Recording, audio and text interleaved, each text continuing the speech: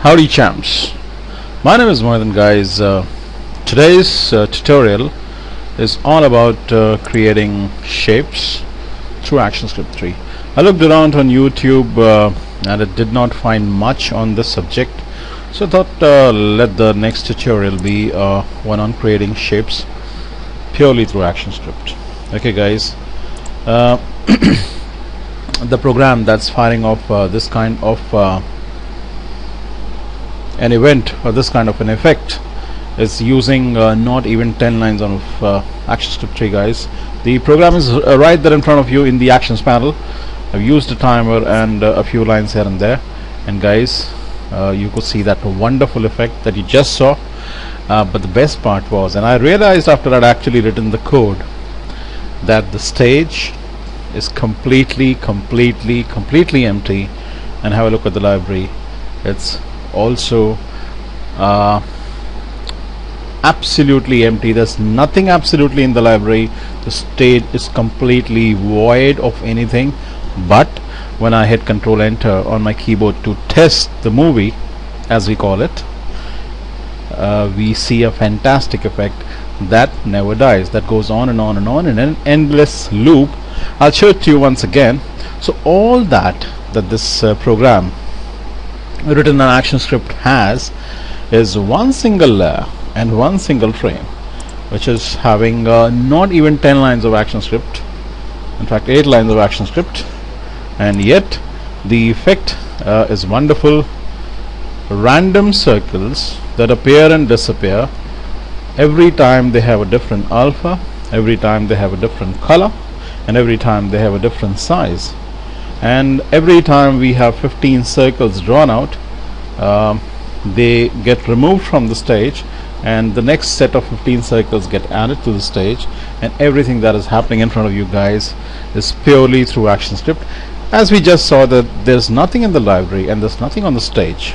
Alright, so guys, in this part, the part number 1, I'll just be showing you how to create circles, and I'll go through it very quickly. In fact, I'll not be spending too much time in explaining the script to you, which I'll be doing in the other part, where we'll also be covering how to draw rectangles, strokes, and rounded rectangles. That'll be another tutorial, another part of this tutorial, which is creating shapes through Actionscript 3.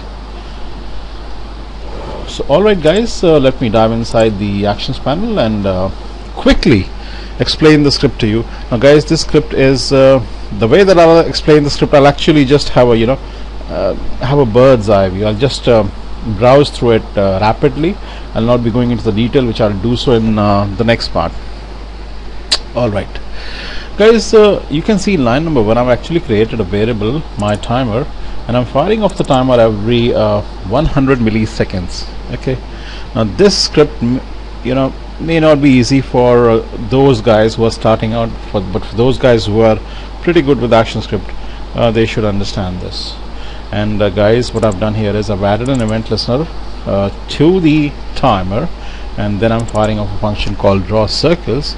And here guys, whenever you create a timer, you need to start the timer. That's mandatory, just cannot do without that. Alright, and let's see what the function draw circles does. Okay guys, I've used the graphics class and the line style method, and I'm making sure that the line style or the stroke thickness is 2 pixels. Alright, I've also used the graphics class once again to use the fill to create the fill inside the circle. So through the begin fill method, guys, when you use the begin fill method, notice out here I've used 2 parameters. That's the first parameter, and this first parameter is actually the color.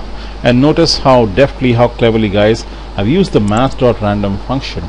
You see, whenever you use colors in Actionscript 3, the code is something like 0x, and then you have the hex code.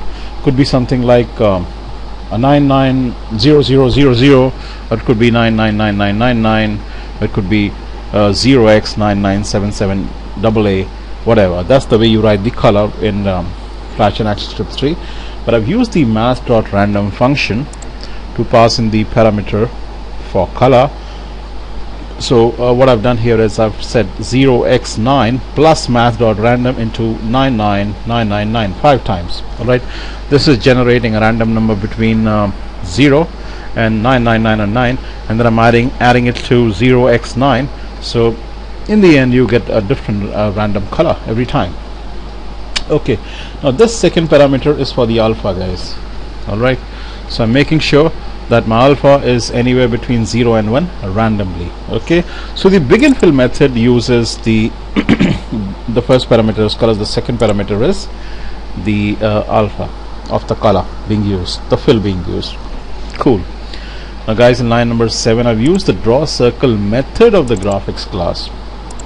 Okay, and when you use the draw circle method of the graphic class, guys, what you need to do is you need to pass in 3 parameters. The first one is the x coordinate, the second one is the y coordinate, and the third one is the radius. Now as far as the x and the y and the radius is concerned, these 3 numbers again I've generated using random numbers. So math.random into 550 ensures that the x coordinate will be any number between 0, 5 and 550. Math.random into 400 will ensure that the y for the circle will be between 0 and 400, and math.random into 50 plus 50 will ensure that the radius of the circle will be between 50 and 100. Alright, so I've used the random math.random method of the math class to generate random colors, to generate random alpha for the fill, to make sure that the position of the circle could be anywhere on the stage. Okay, so I've actually generated the x and the y coordinates for the circle using the math.random method of the math class, and as well as the radius is again is at the mercy of randomness, right? And guys, out here you can notice I've used the